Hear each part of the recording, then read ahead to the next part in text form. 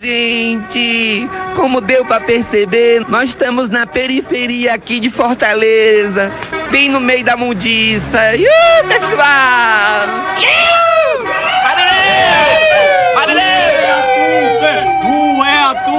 Marileu, deu voto em tu!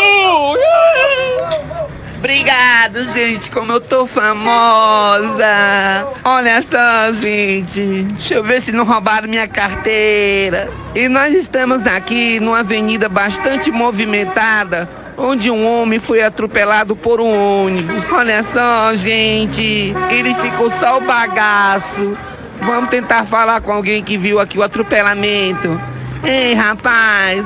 Você viu alguma coisa? Vi sim, senhora. Olha só, gente, ele viu. E aí, como é que foi que aconteceu?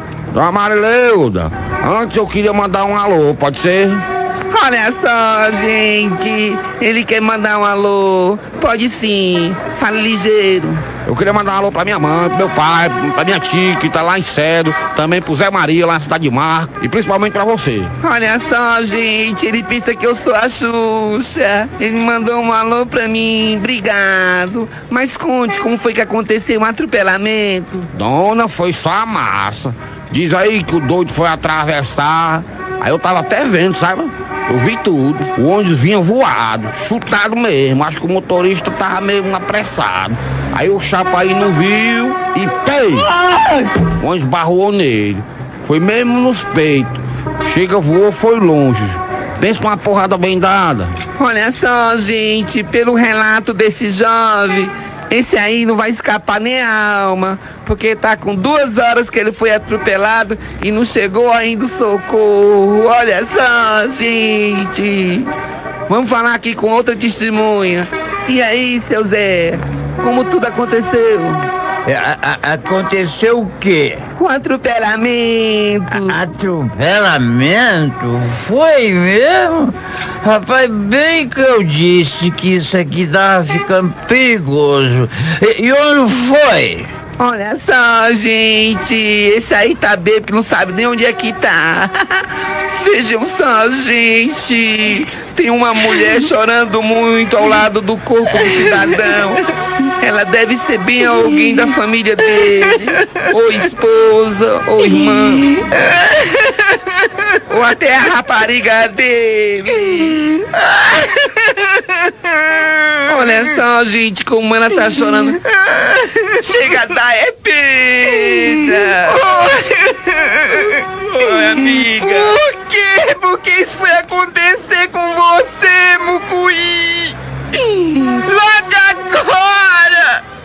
Por favor, não vá, não me abandone, não faça isso comigo, não!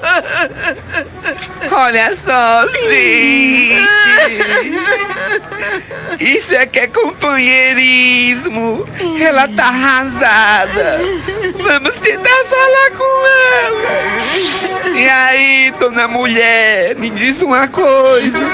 O que é que você é dele? Eu era fiadora desse fino a égua. Olha só, gente. E agora? Quem é que vai pagar as contas dele?